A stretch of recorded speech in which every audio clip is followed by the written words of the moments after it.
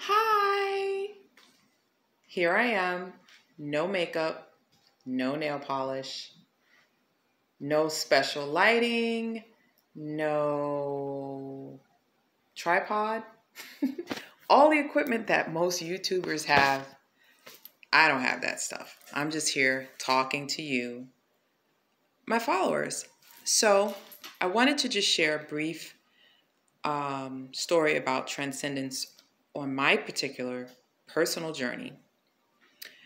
I identify as a starseed. The reason why is about, I want to say 8 years ago, I did a past life hypnosis with a very talented hypnotherapist here in Coral Springs. And it was a 3-hour hypnosis session.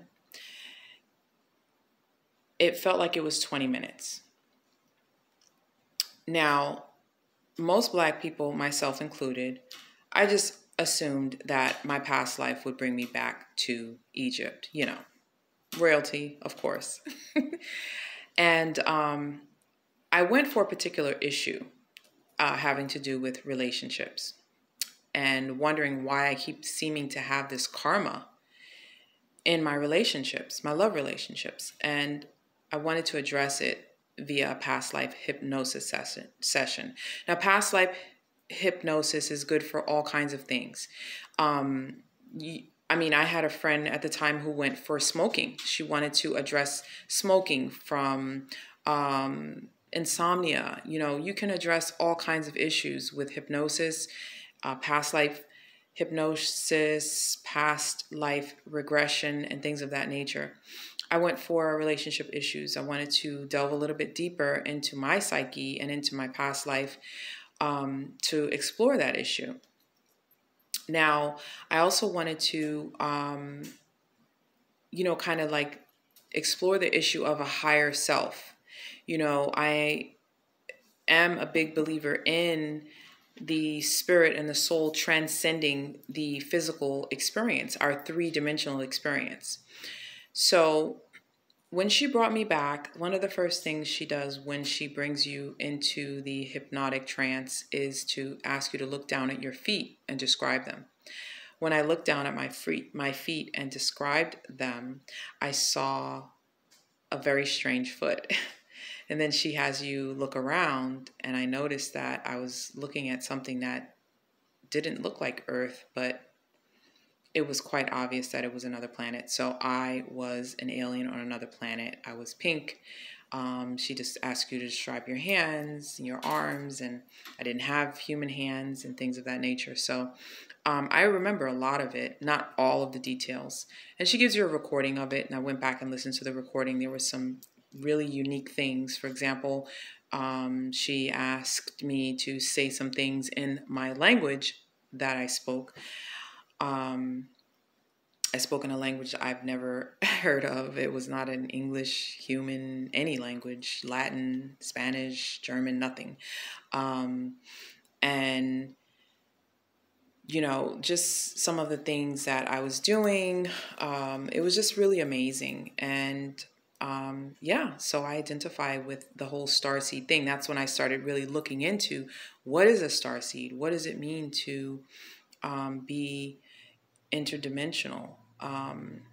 We know that here on planet Earth, we are energetic. Everything is energy. Even what we perceive to be three-dimensional is actually just little balls of atoms that are just vibrating together to form what we perceive to be solids. But it's really energy. Everything is energy. Everything we perceive is energy. And myself as an energetic human on this planet, what does that mean to be a starseed? And I also identify as a starseed empath. So I thought that was a really interesting experience because it was my personal experience. It was completely not what I expected, which let me know just how much it was into my subconscious, and also let me know how interesting and how real this whole realm of a higher self and past lives really is and really means. So I wanted to share that because living the life that I've lived, I've experienced a lot of hardships and a lot of pain. And that's why transcendence and hope are very important to me, because I know how it feels to be completely hopeless. I know how it feels to not believe in yourself and not know really who you are or why you're here or what your purpose is or what even you really want to stand up and believe in. I mean, I was raised with certain convictions and I take a lot away from my childhood. I'm very grateful for the sense of integrity and the values that I learned from my childhood and growing up in my household. But I've had to develop my own convictions and why it's important to be accepting and why it's important for people to know themselves and know why they're here and what's important to them personally so that they can fulfill their destiny and transcend the three-dimensional experience. So I wanted to share that. I also just recently did a wonderful YouTube video that a friend of mine sent to me to meet your spirit guides. And again, just completely going into these experiences with an open mind without any preconceived ideas. I mean, I did have some preconceived ideas. Like I said, the past life, I was expecting to be like in Egypt, you know, in a castle or something. And with the past life, I know that I've been getting into, you know, connecting with my ancestors lately. So I was kind of thinking I would be maybe meeting an ancestor or a passed on loved one. And lo and behold, when I did the meditation and she brings me back, I come face to face with a tiger.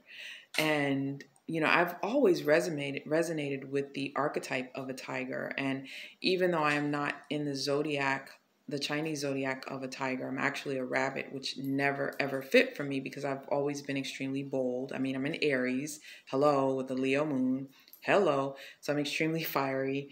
And so the archetype of a tiger just always, you know, appealed to me, just like a lion, you know. But I like tigers because they're more solitary, and I'm definitely more of a solitary person. Um, and there was also another entity with this tiger that would resonate more with like an ancestor, very tall, almost like a gray being or like a gray alien or something like that. His face was kind of obscured and I couldn't really understand what they were saying, but I felt the energy and I did see a lot of white light as I was going back, you know, through the meditation that I was listening to. So it's really been an interesting experience. But I share that just to say that it is important to transcend just the three-dimensional experience because that's what gives you hope. That's what helps you to keep going and know that you know that this is school. This is about learning the lessons that we're here to learn, and then you know sharing what we are meant to share to help others.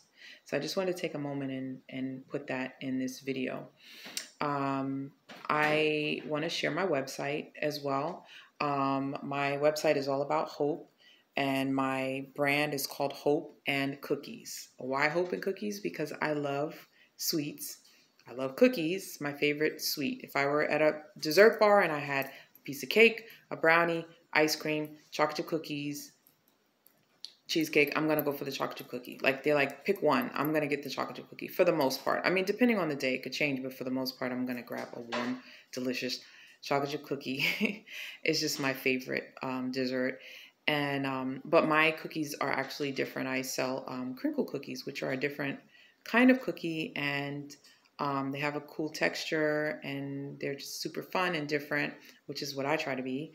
And I also have products that engender hope. So, you know, I have candles, I have all natural products that, you know, for the bath, relaxing lip glosses, you know, encouraging art pieces that I make, things of that nature. So check out my site as well, www.hopeandcookies.com. So HOPEANDCOOKIES.com. That's my my site, and I'm also on Instagram. I'm on Instagram at Allison's Cookie So you can look for me there under Hope Cookies, and if you'd like to place an order. But I am getting ready to start offering readings. I am big into astrology, and the readings that I do for astrology are a little bit different because they are more so along the lines of knowing your chart. So I will do your chart, and then I do my interpretation of your chart based on the archetypes of astrology and what they mean, the influences of how, it impacts your personality, the inner conflicts you may have, how it may impact your relationships, things of that nature. Huge astrology nerd. So I've always been, all of my life, a huge astrology nerd. So I'm offering Know Thyself readings, and I'm getting ready to start my pick a cards. I'm a pick a card obsessed fanatic. I follow so many fantastic readers here on YouTube. Maybe I'll feature some in a future video, some of my favorites, but I love pick a cards, and I'm going to start my own. I have a different idea. Of course, I want to do it a little bit different.